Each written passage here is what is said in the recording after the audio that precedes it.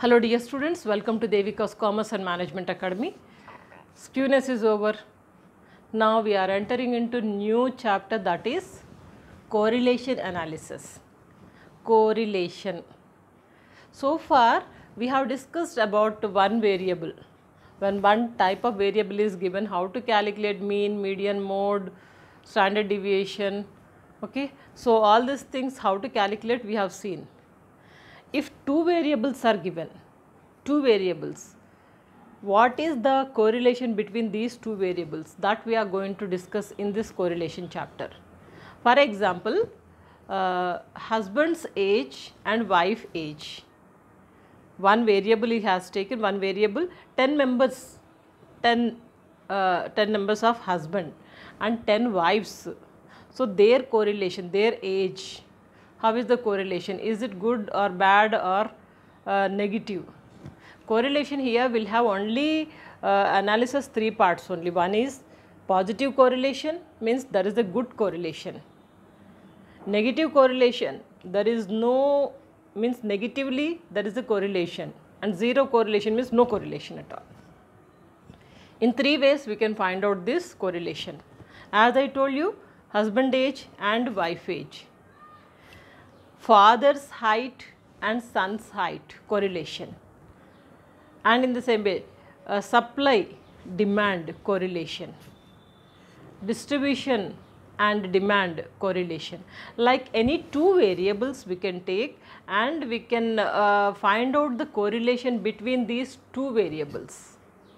It's very easy to calculate also, just you need to focus some time. Now in correlation analysis, different topics we are going to discuss. The first one is that Karl Pearson's coefficient of correlation. Karl Pearson, once again he has come. We have seen Karl Pearson in standard deviation. Then after that Karl Pearson in skewness. Now Karl Pearson is in correlation. Okay, Karl Pearson's coefficient of correlation. This is the first topic we are going to discuss. Then after that, second one is rank method. By giving rank also we can go for calculation of correlation. Third method is concurrent deviation method, plus or minus signs we can give. So through this we can go for concurrent deviation method. Next one is method of least square. So this is different method. Anyway, four methods we are going to discuss in correlation analysis chapter. Quite easy, need not to worry. Shall we go for first method, Karl Pearson's coefficient of correlation. Karl Pearson's coefficient of correlation we can calculate when two variables are given. Like here, two variables are given, x is given, y is given, two variables. X is some data, y some other data. Between these two we wanted to find out the correlation. Karl Pearson's coefficient of correlation, there are two methods. One is actual mean method, assume mean method. If you go for actual mean method, the formula is this one. R means correlation, small r. R is correlation. R is equal to sigma xy by root of sigma x square into sigma y square. Able to remember? Once again, say along with me. R is equal to sigma xy by root of sigma x square into sigma y square. Simple formula. So this is actual mean. If you go for assume mean method, formula is very lengthy but easy to remember. I'll tell you how. So R is equal to sigma dx into dy, dx dy minus sigma dx into sigma dy by n. Separately we are taking. Here dx dy total together. Now here sigma dx into sigma dy by n divided by root of, this is almost just like standard deviation formula only. Here root of sigma dx square, in standard deviation by n, here it is not there. Sigma dx square minus sigma dx by n whole square. Here you can find n. If you know this, this is quite easy. What we have done here, root of sigma dx square minus sigma dx by n whole square. In the same way here, rather than x we are going to put y. Root of sigma dy square minus sigma dy by n whole square. So formula is lengthy, but assume mean. Any number you can assume and you can go ahead.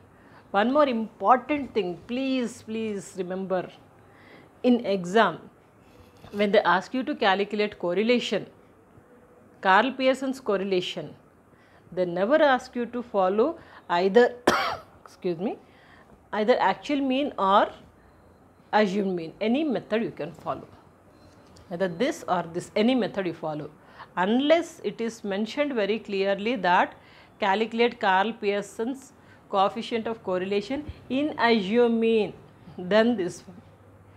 As per actual mean, then this method, otherwise not required. You can go any method. Am I clear? Now we will take out one problem. We will see today only the actual mean method. Formula is also quite easy. Sigma xy by root of sigma x square into sigma y square. That's all. Now data is given to us x and y. As per the formula, we need sigma xy, means small x small y, sigma x square and sigma y square. X is given. We have to first find out first x small x, then x square, small y, y square, then x into y, small x into small y multiplication. These are the columns we required as per the formula. So first we will go for small x. 1 minute, I will take a water.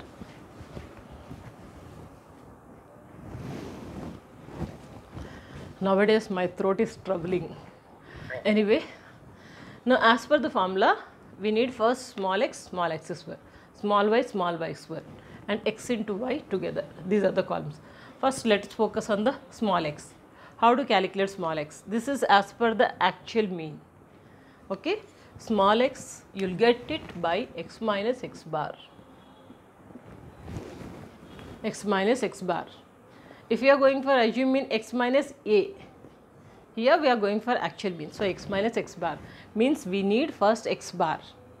This is individual series. How to calculate x bar? X bar is equal to sigma x by n. Sigma x means total of this. 162 by number of observations. How many are there? 1, 2, 3, 4, 5, 6, 7, 8, 9. 9. So you will get x bar. In the same way, here also we need y bar. Y bar is equal to sigma y by n. Sigma y is total of this, 171. Number of observations are 9. So you will be getting sigma x and sigma y, x bar and y bar. So 162 divided by 9, it comes to 18. 18 is the x bar. In the same way, 171 divided by 9, it is 19. 19 is y bar. I will write it here, x minus x bar is excuse me, x bar is 18. Here y minus y bar. Y bar is here 19. X minus x bar. X is here 6. 6 minus 18. We will do the calculations. 6 minus 18, it comes to 12. 8 minus 18, 10. 12 minus 18, 6 minus 18 means this is minus, no, minus value. Anyway, we are going to multiply this. 12 minus 18, minus 6. 15 minus 18, 3. Minus 3. 18 minus 18, 0. 20 minus 18, 2. 24 minus 18, 6. 28 minus 18, 10. 31 minus 18, 2, 10, 12, 13. Yes. Now x square. 12 12 is the 144. 10, 100. 6 is the 36. 3 3 is the 9. 4, 36, 100. 13 13 I have to see. 169. So as per the formula, what we need, this total we want, and also y square we need, and xy. So this total also let me work out. 169 plus 136, 140.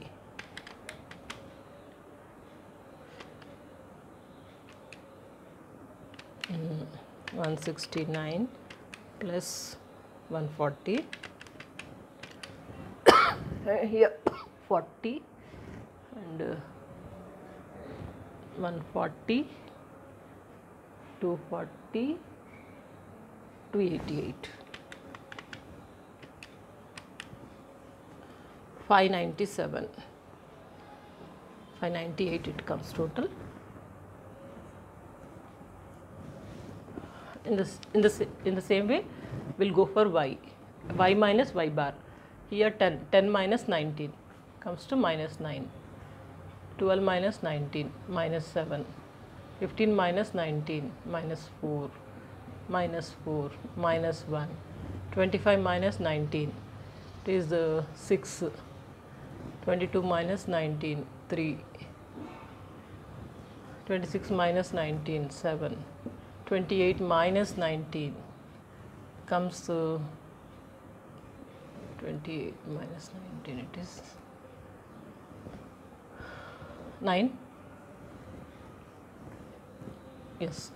Now y square 81 49 16 16 1 36 9 9 81. This total we need. 81 plus 49 plus 16 plus 16 plus 37 36 46.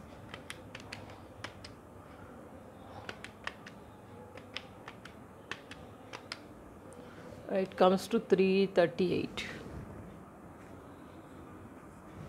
Now xy, small x into small y, we have to do the calculations. Minus 12 into minus 9, 12 into 9 comes to 108. These two, okay. Minus 10 into minus 7, 70. Minus into comes to minus into minus comes to plus, okay. And 6 4 the 24 and 3 4 the 12. Here this is 0, okay, and 6 2 is the 8, 6 2 is the 12, 6 3 is the 18, 10 into 7 70, 13 into 9 117.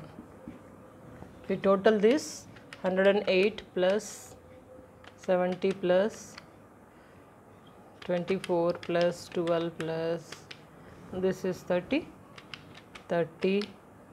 70 117 comes to this is 431. Calculations we have done. Now just apply in the formula. What is the formula? R is equal to sigma xy by root of sigma x square into sigma y square. This is the formula, okay. Sigma xy is 431 by root of sigma x square is 598 into sigma y square is here 338. There is nothing, simply you have to focus on the table, apply it in the formula. Let's do these calculations. 431 as it is. If you multiply this 598 into 338 comes to root of 2,02,124. If we remove the root, how much it comes? 449. 449.58. So now 43 divided by 449.58 which comes to 0.09, 0.095. 95 means 96 we can take. That's it. This is the answer. If you want, you can take a screenshot.